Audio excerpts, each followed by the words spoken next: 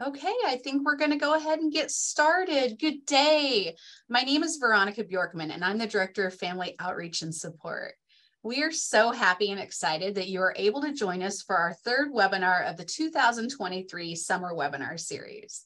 We are thrilled to collaborate and co-host this year's summer series with our colleagues in the Office of Undergraduate Student Life. In July and August, on Fridays at 10 a.m. Eastern, our offices will host a webinar leading up to our new student orientation program, NSOP, and family orientation. A few housekeeping items before we begin. The information discussed today and throughout our webinars is specific to undergraduate students in Columbia College and Columbia Engineering and their families. Our panelists will present for 30 to 40 minutes, and we will leave time at the end for questions. In the Zoom webinar platform, you may ask a question via the Q&A submission box. Given the large number of participants in today's webinar, unfortunately, we will not be able to answer every question, but if you still have a question, we want you to reach out. We are also recording this webinar for families who could not make it today, and it will be available in a few days on our YouTube channel at Family at Columbia. Let's get started. Joining us today from the Office of Undergraduate Student Life is the Assistant Director of Student Engagement, Nina Lamb. Nina, hi, good morning. Hi, Veronica. Thanks for having me. Thanks, everyone, for joining. Yeah, I would also like to welcome our Administrative Coordinator for the Office of Student and Family Support, Joanne Neal. Hi, Joanne. Hi, everyone. Good morning. And our Associate Dean of Student and Family Support, Matthew Potashnik. Hi, Matthew. Good morning, Veronica. Good morning, everyone. All right, and now I would like to welcome our special guest panelist. Joining us today is Dr. Michael McNeil, Associate Vice President and Chief of Staff of Columbia Health. Good morning, Michael. Good morning, Veronica, and good morning to those joining us either live or via the recording. Wonderful. Well, now I'm going to turn it over to you, Dr. McNeil. Thank you so much. Thank you so much, and I'm very excited to be here and to welcome all of those that are engaging with this conversation today. It's always a very exciting time when we get to chat with students and families and kind of extend our Columbia Health welcome for folks. I'll tell you more about our organization, and we're really thinking about sharing information today around the idea of partnership, working together to support students in the achievement of their personal and academic goals. So I'm starting off with a photo that represents our organization. We've actually grown significantly since this photo was taken. We're now just a little over 200 college health professionals that are all here to support student success. To think about why we do this work, though, we want to start with the purpose of having health and well-being support on a campus. And for us, this Herophilus quote sort of sums up the high level of why we do the work we do. And that's simply, one cannot find success if one does not have at least manageable good health, right? Good health is defined at the individual level. But for each of us, if we are not experiencing a sense of health and well-being, it limits the potential that we might experience. And so we really see health as an underpinning to the success that we want our students and, I like to think of them as future alumni to experience during their time at Columbia. So with that, we have, as you would expect, a mission and a vision. And it really is around the well-being of the individuals and the community, the personal and academic development of our students. And we want to cultivate those best possible and most enduring outcomes when students are with us, living, learning, working, et cetera, right? We really want to embody this idea that health is a foundational element to one's success in higher education. So as an organization, we are, as I mentioned, quite large, and we are organized into 6 areas that are very student-facing. And I'll talk a little bit more about some of these as we go.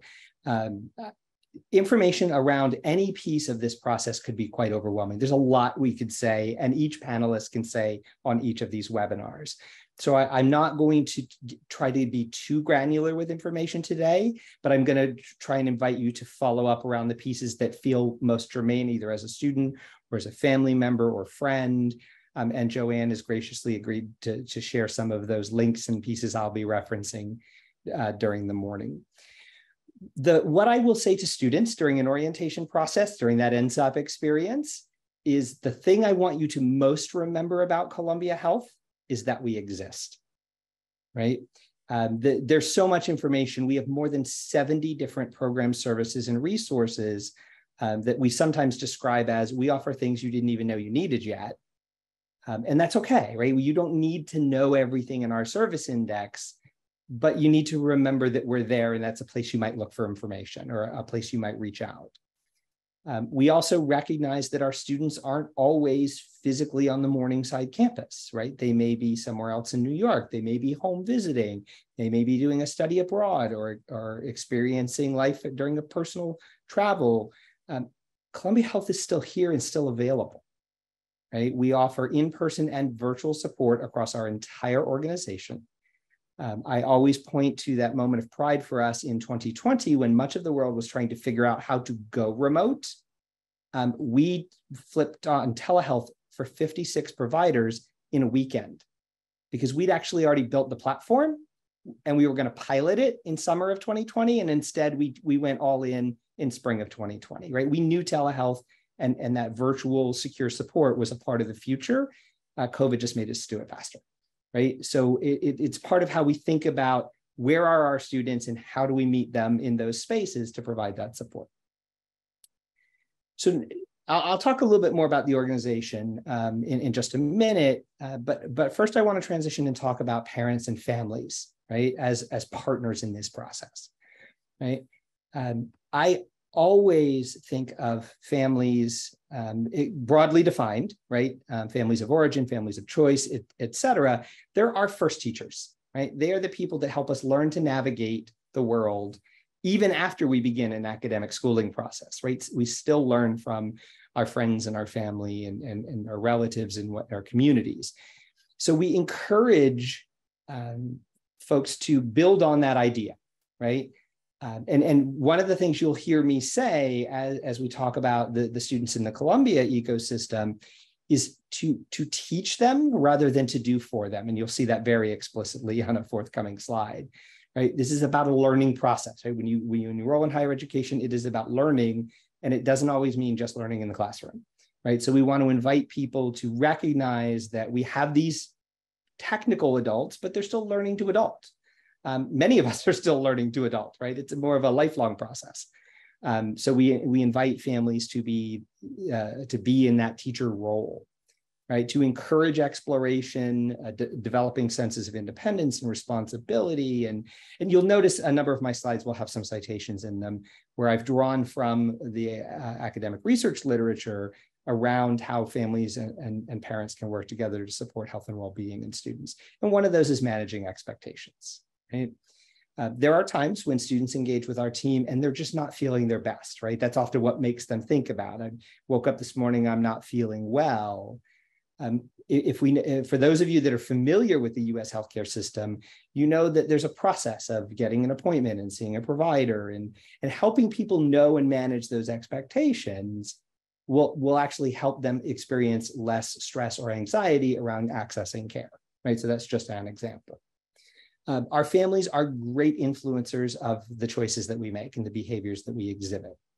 What we specifically invite is for families to reinforce the healthier choices as the default choice or the norm, right? We want to think about, and part of the work in Columbia Health is making those healthier choices the easier choices when one is engaging with the campus, right? We want to encourage things like good time management, developing a sense of resiliency and coping mechanisms, which of course are quite unique to each individual. We want to share, there's some actually very interesting literature that talks about if families are communicating with their student when they're in school, when you do so, can have very specific mitigators on potentially risky behaviors. And I'll give you one of the examples that's better studied, and that's around undergraduate students that make the choice to consume alcohol. And we know not all of them do, right? But among those that do, if families communicate on a fairly regular basis, and one of the studies specifically talks about on Fridays, it actually moderates alcohol consumption among those students across the entirety of a weekend process. Students are less likely to, for example, overconsume on a Thursday because they know they're going to talk to their family on Friday. They're less likely to overconsume on a Friday or Saturday, having recently communicated with their family. And so it's just one example, but timing and thinking about how you position communication can actually help encourage those healthier choices across our community. And families, of course, have direct and indirect influence on the friends, right? Encouraging students to spend more time with friends and colleagues who support them and their goals is going to actually engender better well-being for the student and the community.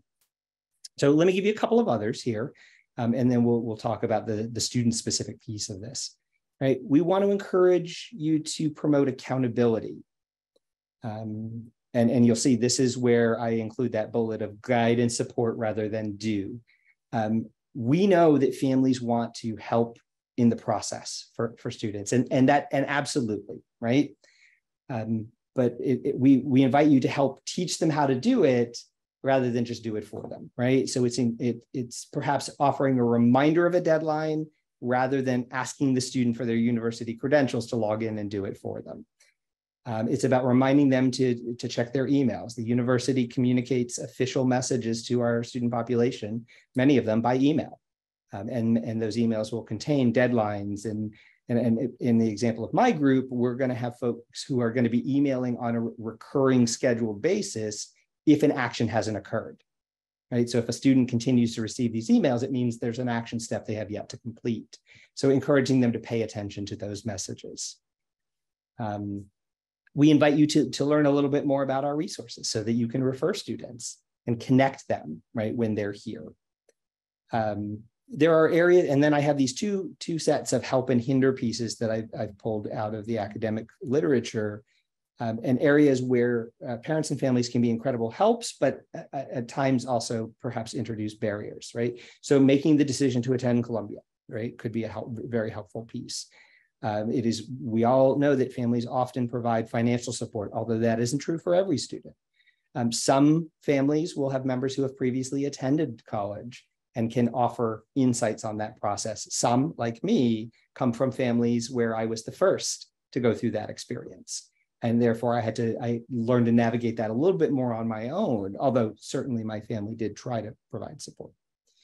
Areas where families can, out of the best of intentions, sometimes actually introduce some challenges in the process, is pushing students towards certain courses, right? As opposed to the previous slide that talked about exploration.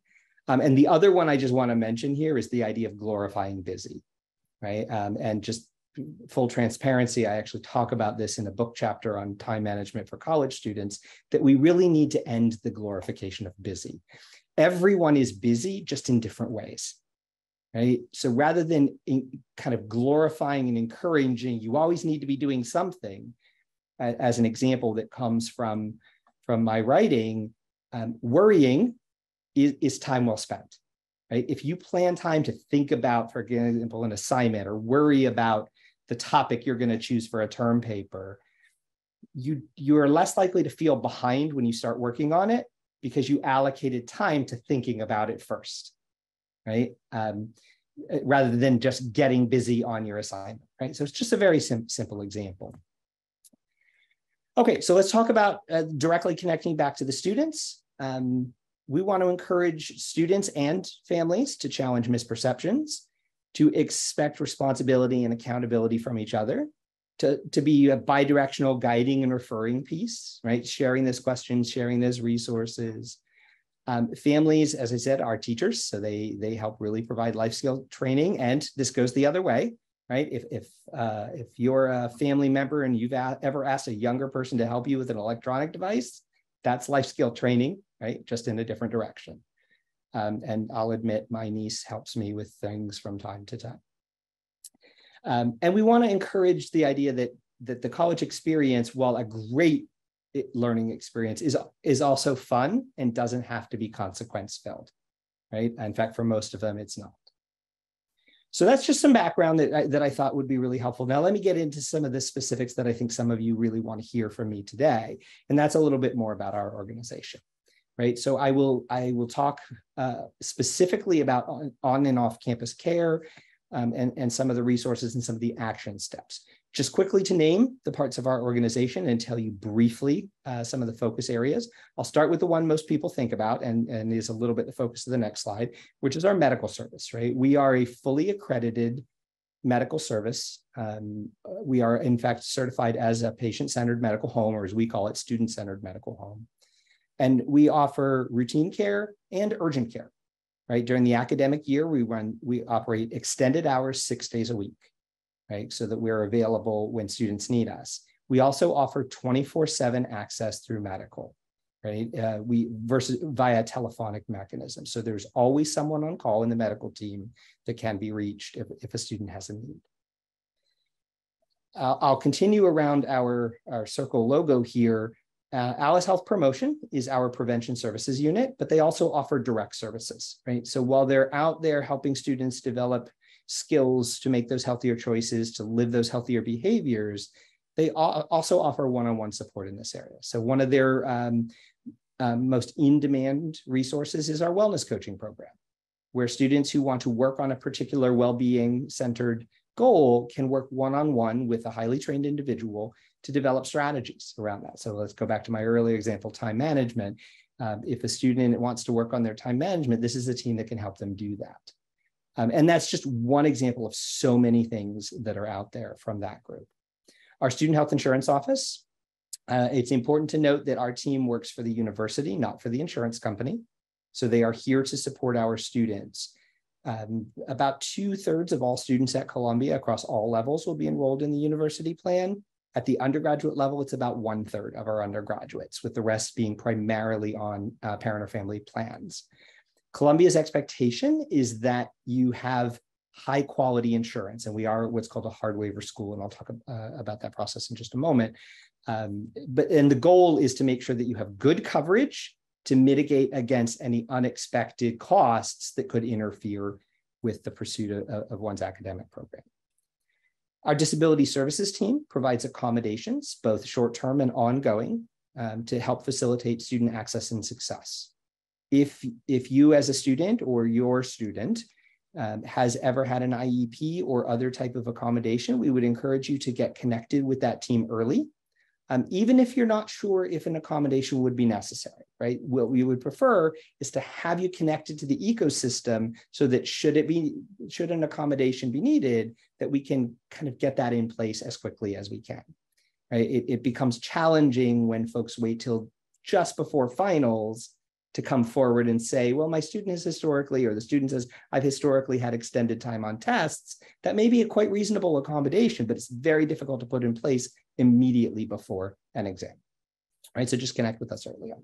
I also mentioned temporary. So my favorite example of this is if someone were to sprain an ankle, there are certain elevators at Columbia that are access restricted, and our DES team can help facilitate that access to make sure folks can get around safely.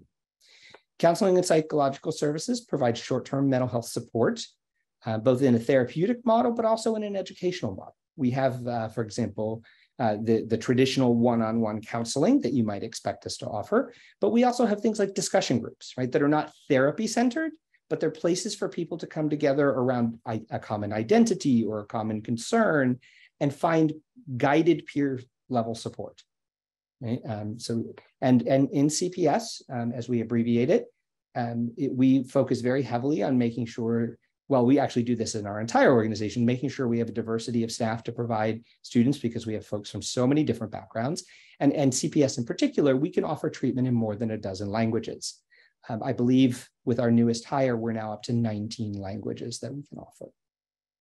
And then the last of the 6 listed on here is our sexual violence response, which, much like Alice, has 2 branches within it. We do provide direct services to students who are survivors or co-survivors of violence.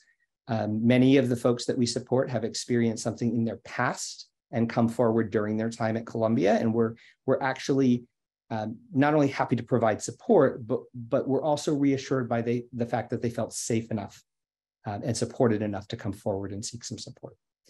We also have a prevention services team. We do believe it's a big task, but if we don't keep working on it, we will never achieve a society with little to no interpersonal violence. So we have a prevention services team designed to help build skills and facilitate and work towards a violence-free culture. So getting into the medical pieces, because there are often many questions about this, we've broken this down for you into an on versus off-campus piece, because that question comes up regularly. What do you do on site? When might a student need to go off campus? So on campus, and these are examples, this is not everything, right? It's that routine medical and urgent, it's that short-term mental health care, it's the DS programs, et cetera. Again, 6 days a week during the academic year. For most students, appointments are easily made on our website through the patient portal. That would include all medical appointments and initial conversations with the counseling team. We do use a version of an open access model that's a 24-hour rotating window for logging in to make an appointment. Most students that want to engage specifically with the medical team want to be seen relatively close in, right? The example from earlier, they woke up, they're not feeling so great. They want to kind of check in with a provider. So we're not releasing that many advanced appointments so that there's space for those folks coming in. It also reduces no-shows. We do a lot of work on reducing people making an appointment and not showing up, because if someone doesn't show up, it's effectively blocking that appointment time for another student who might need it, right? So we use this shorter term piece. Every hour, appointments open up if it's an operating hour 24 hours from that point. So at 10 a.m. this morning, it's a Friday, so it wouldn't open, but like during the academic year, you might see Saturday options. And we do, Saturdays is actually primarily walk-ins. And it's really for those students who have kind of put it off to the end of the week and now they want to see someone. So we use more of an urgent care walk-in model on Saturdays. We have a number of specialties on site, but we don't have everything. The good news is Columbia Health is deeply connected to the New York City healthcare ecosystem. So we can provide referrals. And if you're a student on the insurance plan, you'll need a referral from us for most off-campus care. We have a very carefully crafted referral network. Right? When we make a referral to an individual provider, it's an office that we know. It's a provider that we know, right? It's not a name from a list. It's a person who is known to our team. And that's very important to us. We don't want to there's a lot of healthcare opportunities in New York. We want to make sure that we are connecting students with places that we know they will receive the quality of care that we know they should have. On the mental health side, for those on our insurance plan, we have a custom network of providers that accept insurance only for students on the Columbia plan. There's about 300 of them in New York City. And this is done to help remove some of the cost barriers associated with accessing mental health care, since many mental health care providers don't take insurance. We've developed this custom network with folks that are well qualified and can provide great care to our students. And starting with the fall plan year, the first 10 off-campus visits for mental health care for students on our plan will carry no copay. This is a benefit enhancement we're rolling out to further reduce concerns around cost access to mental health care off campus. We don't have a pharmacy on site, but there are 6 within very close walking distance of campus, and there are 17 in-network pharmacies in the zip code for those on our insurance plan. If it is a true emergency, right, more than urgent care, we will certainly refer folks off, and the closest hospital is directly across the street from the building where our medical services is located. So there is quick access and when you're in Morningside Heights. Some specialists will need to refer off-site. As I said, we have some on-site, some will need to refer. We can handle most dermatology on-site. That's one of the most frequently requested. Much of that we can do in-house. And one of the important things to know about accessing in-house care, every student pays a health and related services fee. And as a result, when you come to our medical service, you don't have out-of-pocket expenses in nearly every visit. The one exception to that is select travel vaccines. So when someone comes in and sees a provider, they don't have to worry about their insurance card. They don't have to worry about a copay. They just need to worry about getting care, right? And our model is set up so that that's exactly what it's about. It's centered on the care. We don't have radiology on site. So that's another area we would refer out. And I've also talked about long-term mental health care. So a couple of things I'm going to go through relatively fast. There are a couple of new student actions. I'm going through this fast because I know some of you have already done this, right? And I want to thank you for doing it early. The New York State does require some immunizations, and so obviously does Columbia as a part of that policy compliance. So if you haven't already, please submit your MMR and meningitis decisions through our patient portal. The earlier it is submitted, the better, so that when our team reviews, if there is anything of concern that requires clarification, there's plenty of time to take care of it. And please note, all students are on an immunization hold, a health hold for registration until they achieve compliance. There is no opportunity to bypass the hold and register. You can only do so if you are fully compliant. Please remember to submit your health history form. This is especially true for students who will be transitioning care to our team. So if you're a student who receives allergy shots and want our team to take over that process, make sure you let us know about that on the health history form so that our care team can reach out and connect with your allergist and get all of that sorted before you arrive for the fall term. Make sure your mailing address is up to date. That's especially important if you're on the insurance plan, because that's where any print communications around insurance will be sent. And then I mentioned earlier that we have that insurance requirement. All students will automatically be placed on the plan as a full-time student or an international student. And then you have a choice. You can either confirm that you wish to remain on that plan, or you can request a waiver of the plan if you have comparable coverage that meets the university's requirements. So the waiver request is open until September 30th. We have a very long open enrollment period. It is live now, and thousands of students have already submitted, and we're very grateful for that. And it is an annual process, right?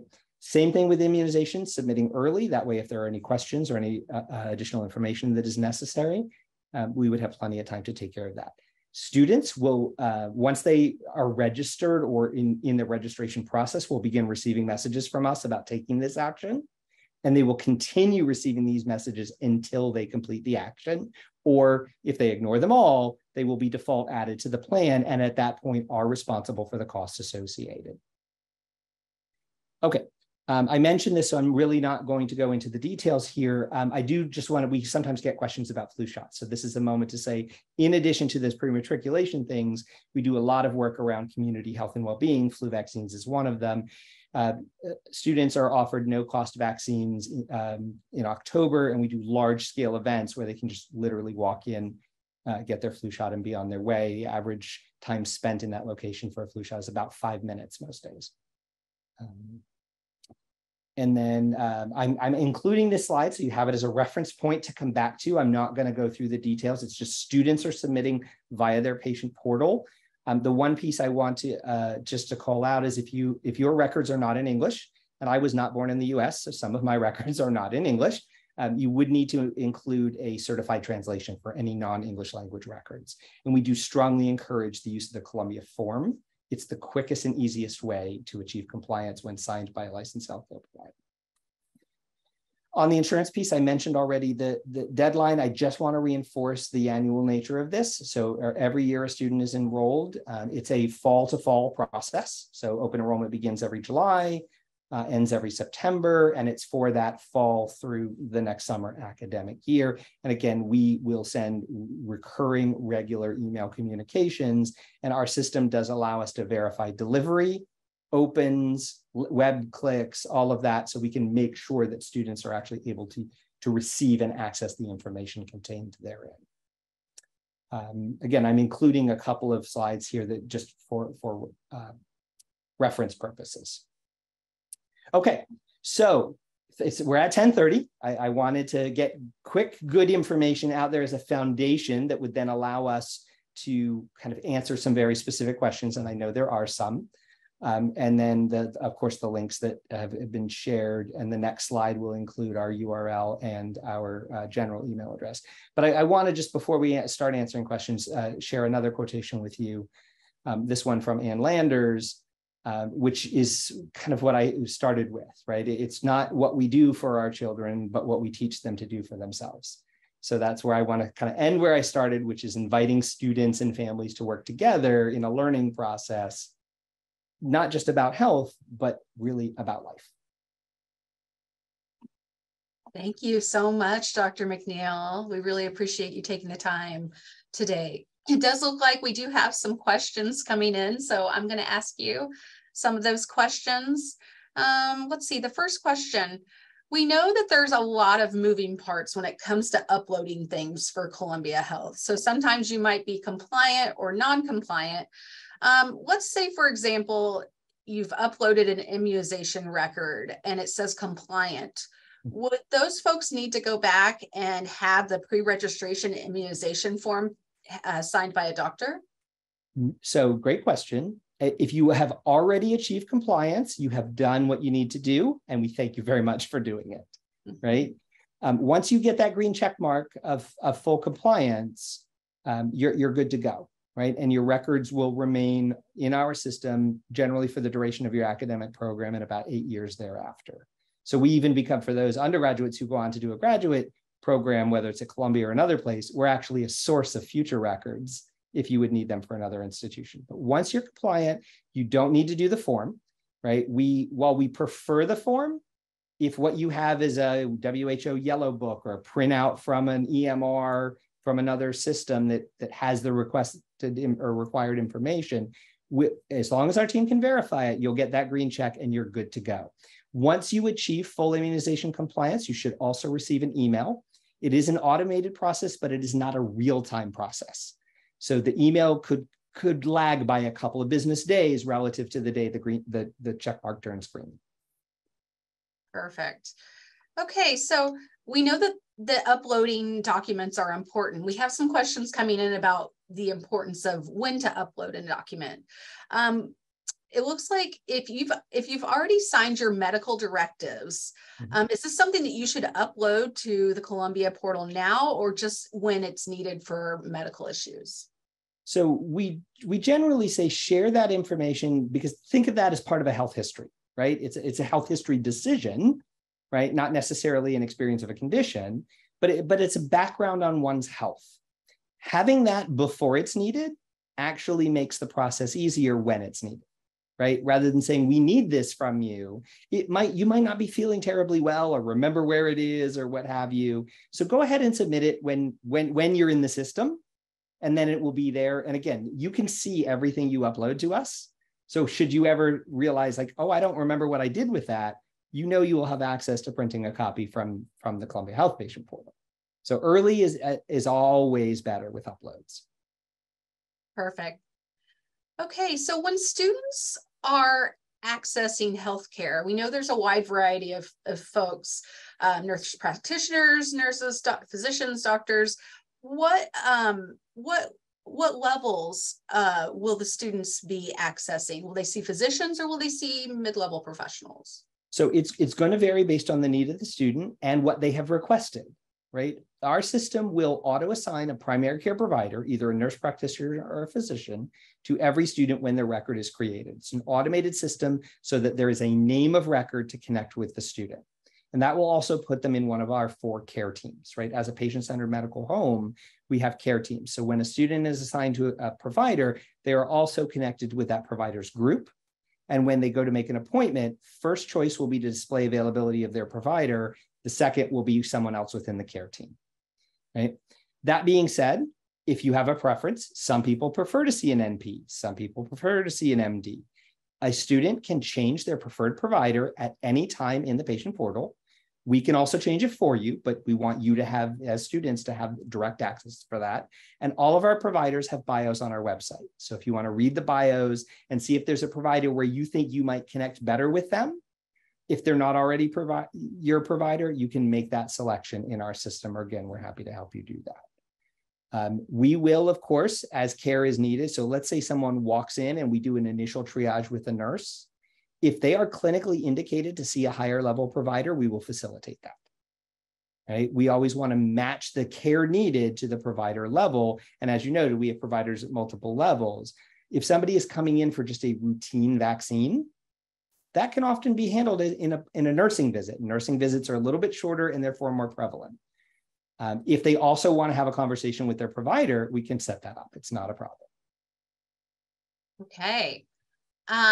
We all know that students have unique opportunities here at Columbia. Sometimes they might do a study abroad program. how would you advise when it comes to health insurance for a study abroad program or an overseas program? Is the Columbia Health Insurance, if they have that, will it cover them? So the short answer is yes, right? Columbia Student Health Insurance Plan offers both national and global coverage, and that is by design. Our students are highly mobile. They come from so many parts of the world. We want to make sure that students are covered, including on personal travel, right? If they're able to go on spring break to explore a new part of the world, we want to make sure their insurance, if they're on our plan, is following them to those spaces.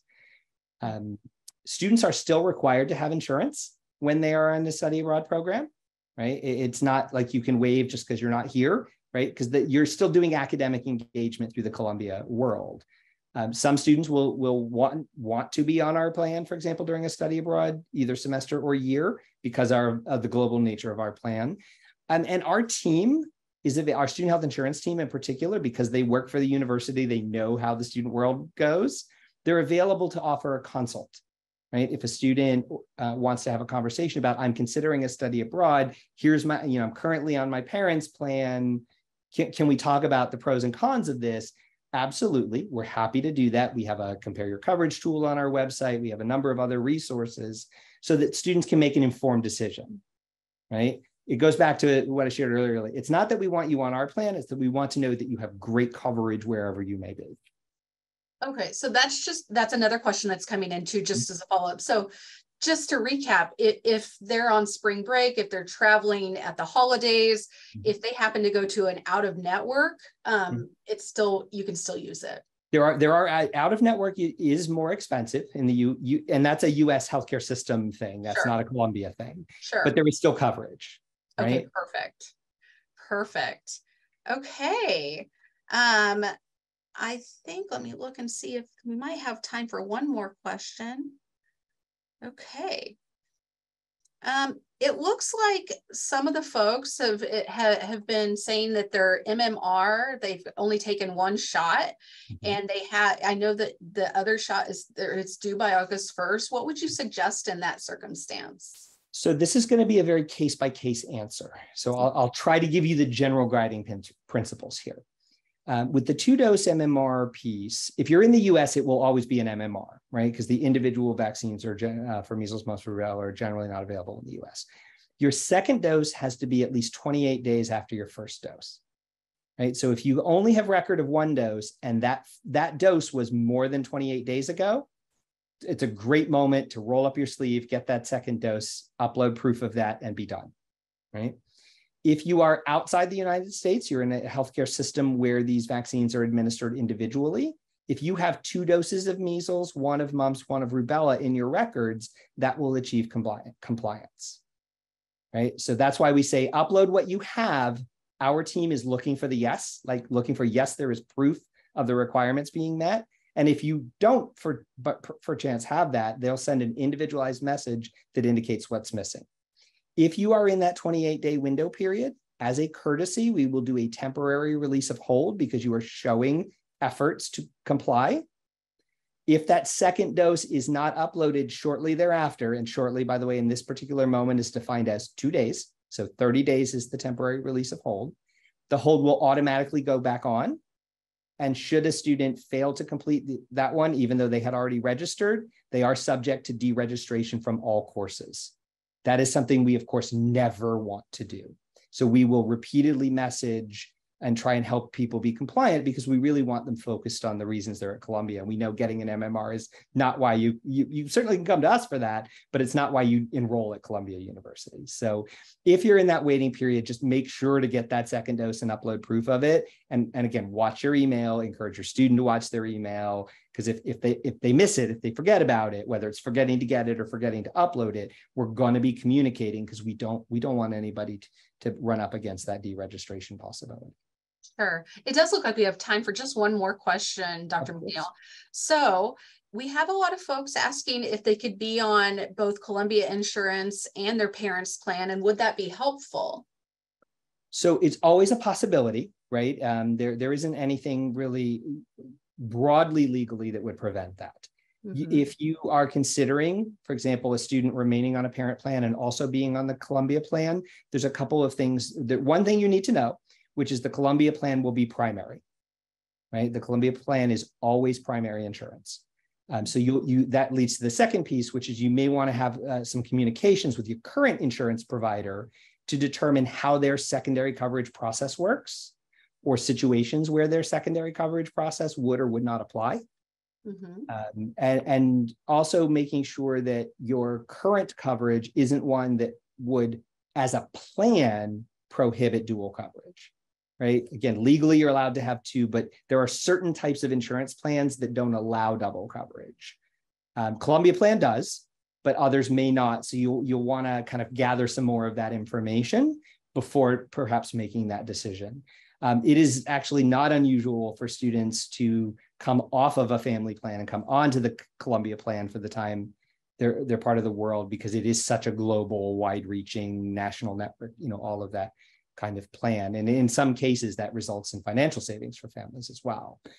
Yeah, it's this is where interesting. our team can be available, right? Our insurance team can have those conversations, can teach students what questions to ask as they learn about how insurance works.